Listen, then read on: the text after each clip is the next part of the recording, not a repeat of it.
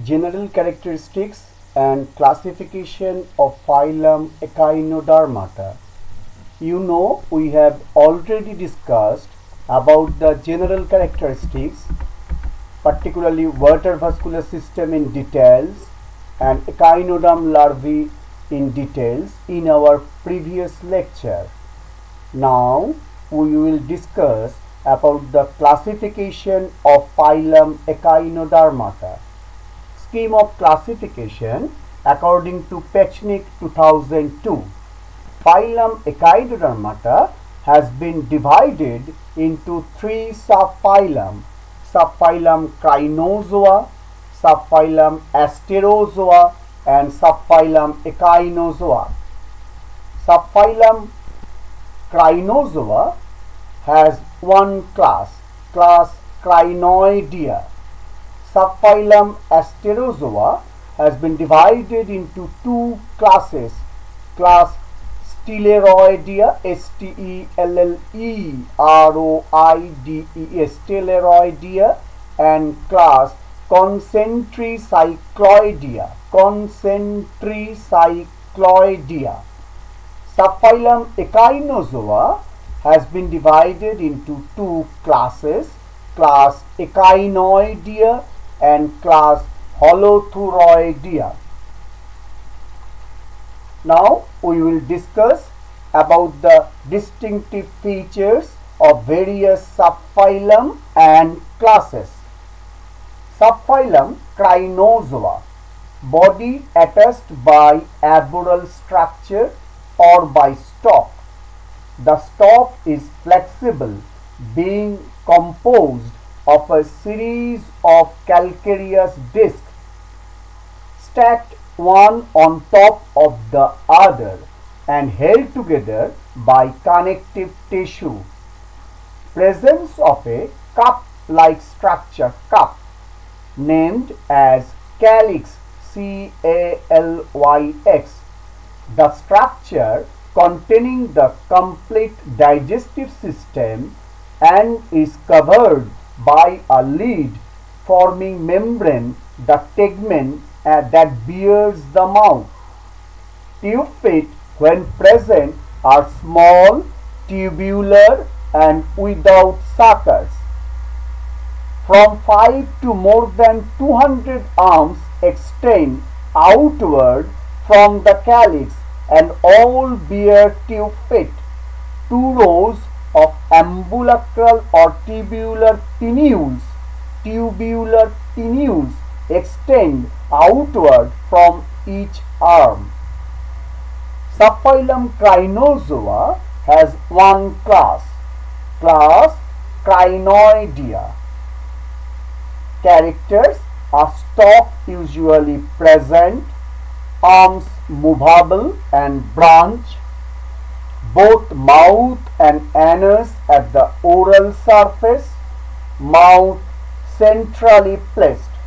Example: Antedon, feather star, A-N-T-E-D-O-N,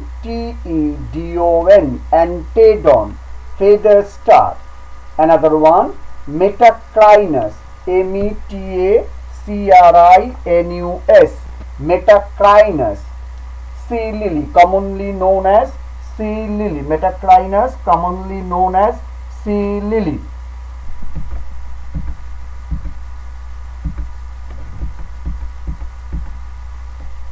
Next, subphylum Asterozoa, body star-shaped or pentagonal, radially symmetrical, arms usually 5 or maybe multiple of 5, arboreal surface convex, oral surface flat, mouth on the oral surface and anus on the arboreal surface. Asterozoa, subphylum Asterozoa has two classes. First, class Stelleroidea. Class Stelleroidea. Arms generally 5 or a multiple of 5 extend from a central disc. These animals differ from the crinoids in lacking stalks and in having the arms arranged star-like around the flattened body. Next, subclass Ophiuroidea. Class Stellaroidea has been divided into subclasses, two subclasses. We have discussed the subclass here. Subclass Ophiuroidea. Well-developed ossicles in the arms form a linear series of articulating vertebrae. The term vertebrae, you do not confuse with the term vertebrae with the term of vertebrates. The oral surface bears 5 pair of invaginations which may serve for gas exchange and as brood chamber. Body is star-shaped or pentamerous. The subclass is named in recognition of the snake-like movements made by arms during locomotion. They generally possess 5 long arms which sharply set off from the central disc. Example: Amphura, A-M-P-H-I-U-R-A, Amphura. Next, subclass Asteroidea. Body is pentagonal, radially symmetrical, arms usually 5 and not sharply set off from central disc. The goners and portions of the digestive tract extend into each arm. Locomotion is slow and is accomplished by the highly coordinated activities of all the tube feet that radiate out along the oral surface of each arm. Tube feet present in ambulacral groups. We have already discussed about the structure. Ambulacral groups on the oral surface, madreporite on the arboreal surface. Example: Asterias, A-S-T-E-R-I-A-S, Asterias, popularly known as sea star. Earlier it has been designated as starfish. Now it is known as sea star. Another one is Astropecten, A-S-T-R-O-P-E-C-T-E-N, Astropecten. So, class subphylum Asterozoa has been divided into two classes, class Stellaroidea and class Concentricycloidea. Class Stellaroidea again subdivided into two subclass. Subclass Ophiuroidea, example Amphura, and subclass Asteroidea, example Asterias. Now we discuss about the class Concentricycloidea. The class Concentricycloidea is popularly known as sea daisies. D-A-I-S-I-E-S. The water vascular system includes what appear to be two concentric water vascular rings. The tube feet are arranged in a circular pattern along the animal's periphery. A calcareous endoskeleton of distinct ossicles present. The body is supported by a series of overlapping skeletal plates arranged in concentric rings. They are very small, less than 1 centimeter in diameter, and found from the deep sea with a disc-shaped body without any radiating arms. Example: Xyloplax species, XYLOPLAX PLAX, Xyloplex. Popular name, common name, sea daisies. Next, subphylum Echinozoa. Echinozoa, globoid or discoid structure without arms or branchioles, mostly arm attached, radially symmetrical. Radially symmetrical. Subphylum Echinozoa has been divided into two classes, class Echinoidea and class Holothuroidea. Class Echinoidea, body globular, oval or heart-shaped, ambulacra and interambulacra alternate, ossicles are joined to form a rigid taste. Adults generally possess a complex system of ossicles and muscles that can be partially protruded from the mouth for grazing and chewing, known as Aristotle lantern. We discuss in detail about this very interesting structure later in our discussion about Aristotle lantern. This class possesses a large number of long, rigid calcium carbonate spines. Hence the Greek word echinus means literally a hedgehog. Hedgehog is given. The spines serve for protection and in some species in locomotion. Example, Echinus species, Echinus, Echinus, Echinus, Echinus species. Next, Eucidaris, Eucidaris, Eucidaris species. Its common name is very interesting, pencil urchin. Pencil, P-E-N-C-I-L, pencil urchin, U-R-C-H-I-N. Next one, Clypester species. Clypester species, C-L-Y-P-E-A-S-T-E-R, Clypester species. Its common name also very interesting, sea biscuit. Sea biscuit. Next, class Holothuroidea. Class Holothuroidea. It is popularly known as sea cucumber. Sea cucumber. The body is cylindrical, that is worm-shaped, being greatly elongated along the oral-aboral axis. The calcareous ossicles are reduced in size and embedded individually in the body wall. Ambulacra and Tiedeman's body absent.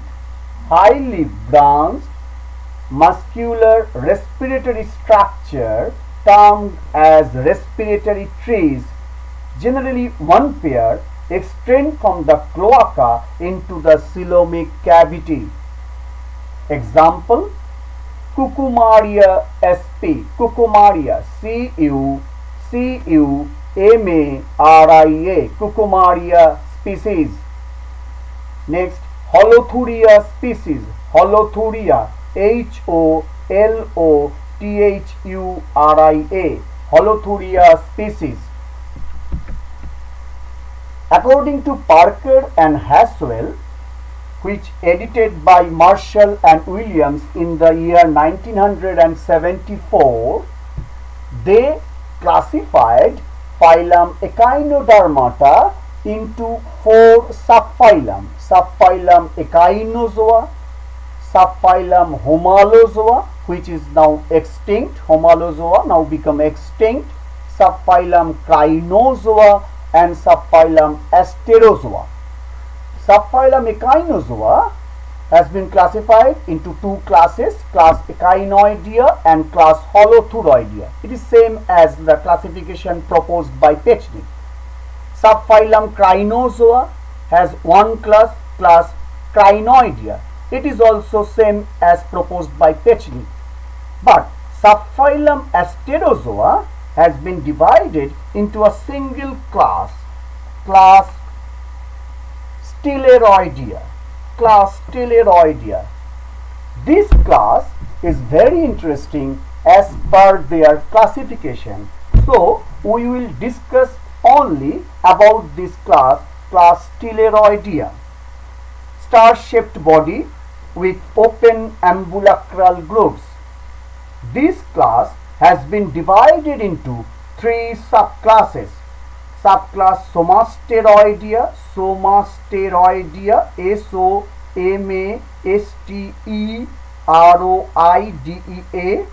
Next, subclass Asteroidea, Asteroidea.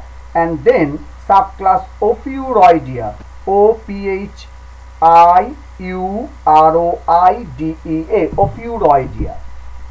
First, subclass Somasteroidea, body with pinnate-shaped skeleton, arms like petals constricted at the base, intestine closed, no anus present, flat disc-like body having a central spherical plate. Example, Ampullaster, Ampullaster, Ampullaster. Next, subclass Asteroidea, body truly star-shaped with 5 symmetrical arms, distinct oral and aboral end. Oral end bears the ambulacral groove with tube feet. Pupae help in respiration.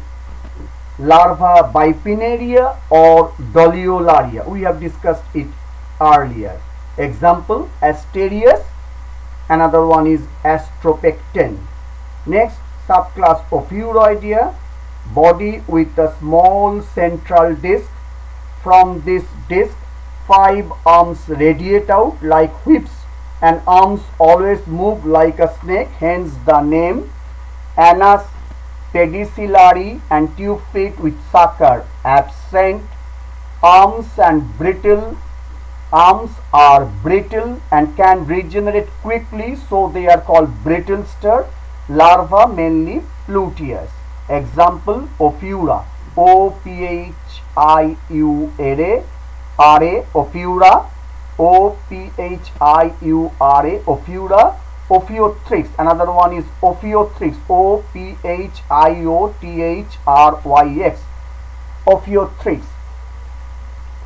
Now we will discuss about the origin and evolution of phylum Echinodermata. The relationship of phylum Echinodermata with other invertebrate phyla has not yet been determined. The answer of some important questions like who are the ancestors of Echinoderm, is the origin of Echinoderm is monophyletic or polyphyletic, what is about their adaptive radiation in aquatic environment, etc. are yet to be solved. Two theories about the ancestral pre-Echinoderm are Dipleurula concept proposed by Bather in the year 1900 and Pentactula concept proposed by Simon and Bury in the year 1895. According to Dipleurula concept, Echinoderm has evolved from a group of pre-Echinoderm ancestor whose larva was a Dipleurula. But according to Pentactula concept, Echinoderm arose from pre-Echinoderm ancestor having Pentactula larva. Both the theory emphasized that pre-Echinoderm ancestors have either Dipleurula or Pentactula, both of which were bilaterally symmetrical. The important features is bilaterally symmetrical. Radial symmetry of Echinoderm is a secondary adaptive character. According to R.C. Moore in the year 1967 on paleontology showed that origin of echinoderm is polyphyletic. Homolozoa and crinoidea evolved separately from pre-echinoderm ancestor. Asteroidea and holothuroidea evolved from the common ancestor, and after their evolution, asteroidea gave rise to ophiuroidea and holothuroidea to echinoidea. Some common examples of different classes of echinodermata. Class Asteroidea, commonly known as sea stars. Class Ophiuroidea, commonly known as brittle stars. Class Echinoidea, commonly known as sea urchins. Class Holothuroidea, commonly known as sea cucumbers. Class Crinoidea, commonly known as sea feathers.